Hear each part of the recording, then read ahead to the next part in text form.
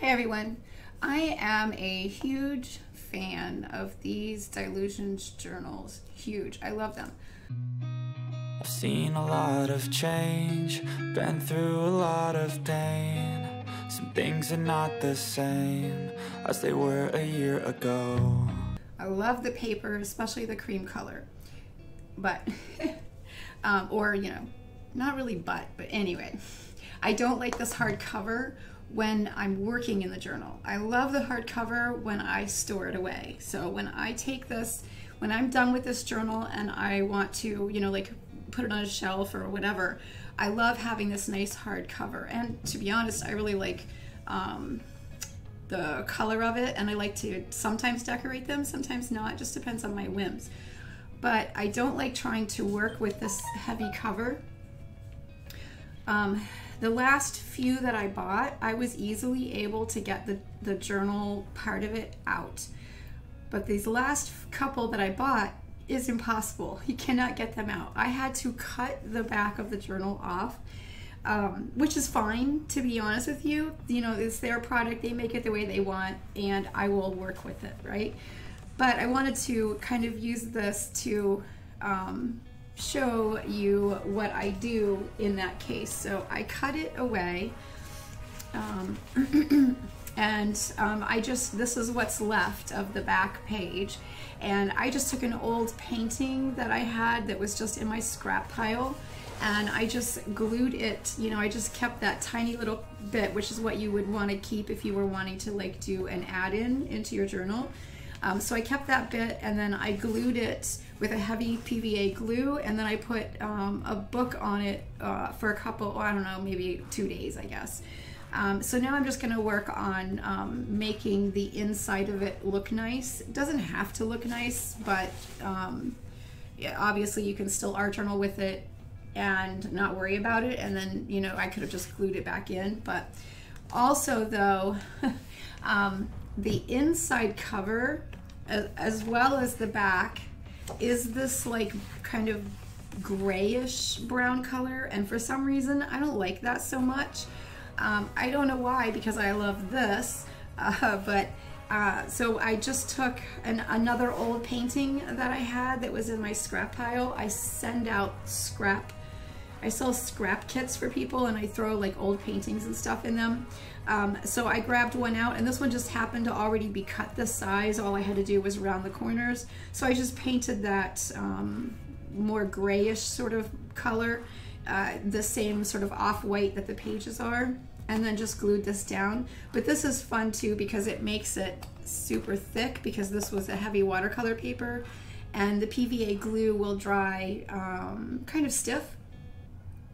So it works out well, you know, for my purposes. I don't mind if the cover is stiff. I just don't want it to be that big funk, you know, like honking cover. Anyway, it's like one of those things, because trust me, I love these journals. I highly recommend them for anyone who doesn't want to make your own journals, but you want to work with a whole variety of mixed media. These take water just fine, and they, you know, I can use all my mediums. The only thing I don't use in my journals, usually I have in the past, but usually is oil paints. It's not to say you can't, I have in the past, but I don't have the patience for the drawing time, so I don't usually use them in my journal. But anyway, I wanted to finish my back cover, and I was starting to get the pieces together for it, and I realized I, you know, probably wanted, I felt like I should do a video on, you know, how I handle that, just in case anyone else too is in love with these journals, but not so much with working with this, because I don't think you can, like, here's why I say that. Because when I'm working in this, all of this is underneath my pages, and I don't like that. Plus it extends out a lot further, which means the one time that I did leave the cover attached, this section inevitably and the edges all got covered in paint. and I just didn't like the way it looked when I had the journal complete.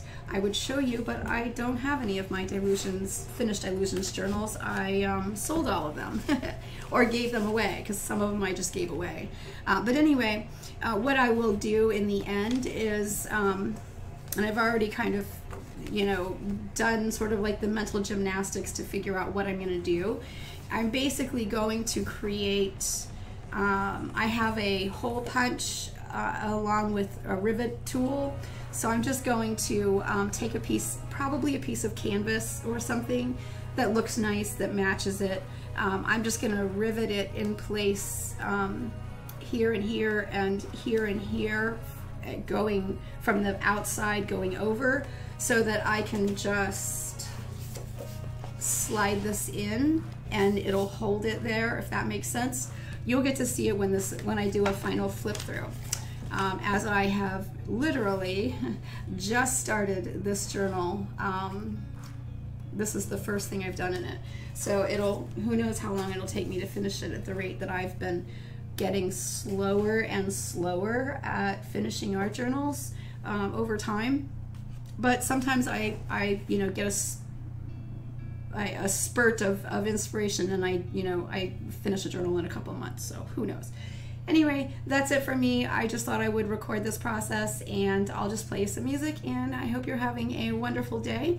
And don't forget that comparison is the thief of all joy, and do in your journals what you want to do and ignore what everyone else is doing. Unless you want to look at what other people are doing, that's fine too.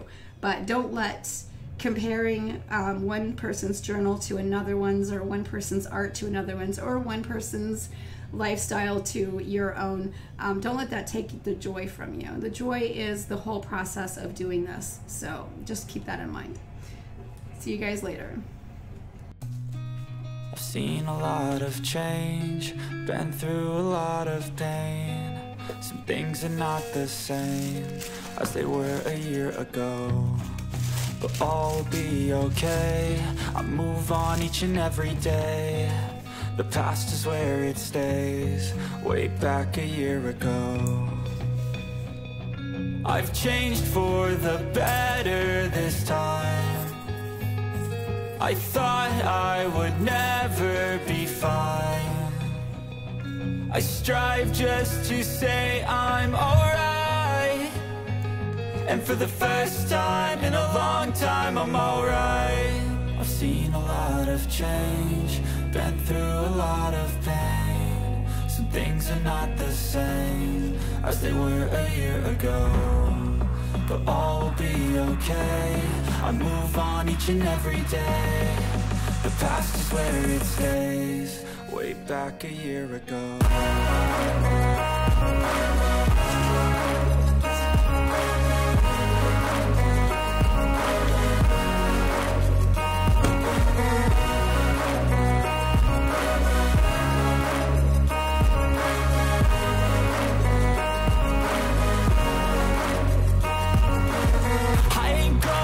I'm not falling. I'll push all my chips and call all in. I'll bet on myself, you keep stalling. I hear destiny and it's calling. I'll keep my head up high through the downs and lows, and we're all going live. Still nobody knows, but I'ma choose what's right and take what comes and goes. And ain't no one in life holding me back no more. I've seen a lot of change, been through a lot of pain. Some things are not the same as they were a year ago, but all will be okay. I move on each and every day. The past is where it stays, way back a year ago.